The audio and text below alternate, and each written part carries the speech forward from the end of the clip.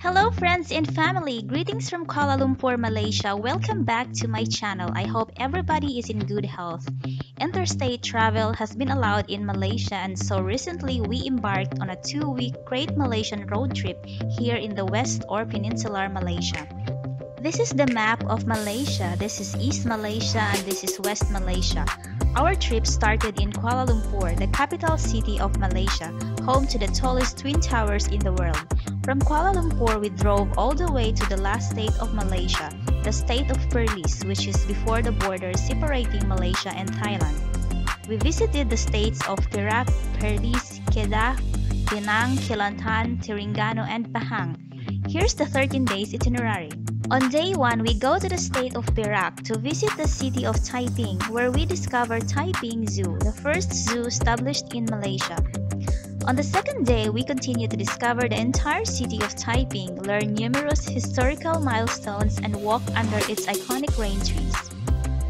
On the third day, we discover the state of Perlis. It is the smallest Malaysian state where you can enjoy a lot of green scenery, exhilarating hikes, viewpoints, and amazing illuminated cave and a lake.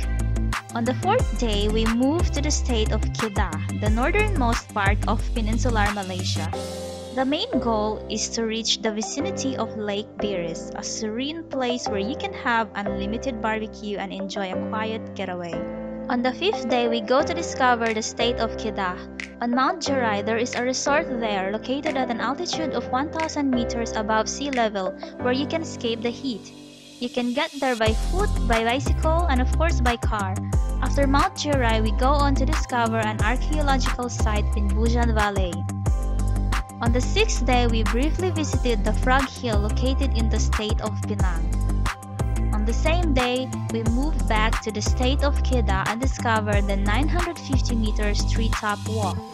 They say it is the longest metallic pedestrian suspension bridge in the world. On day 7, we go back to the state of Perak to discover Royal Belum State Park. And then on the same day, we enter the state of Kelantan to get a glimpse of the highest waterfall in Southeast Asia, located in Gunung Stong National Park. On day 8, we go to the small town of Goa Musang for a day break. This town is still part of the state of Kelantan, but there is also something to see here.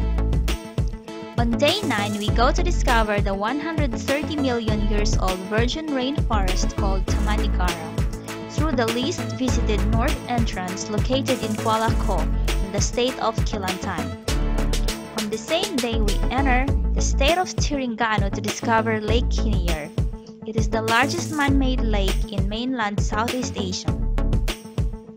On day 10, we discover the city of Kuala Terengganu to witness the major developments here since our last visit in 2012. On day 11, we start the trip to Tanjung Gimok, a small coastal village in the district of Rompin in Pahang State. This village is one of the gateways to enter Choman Island.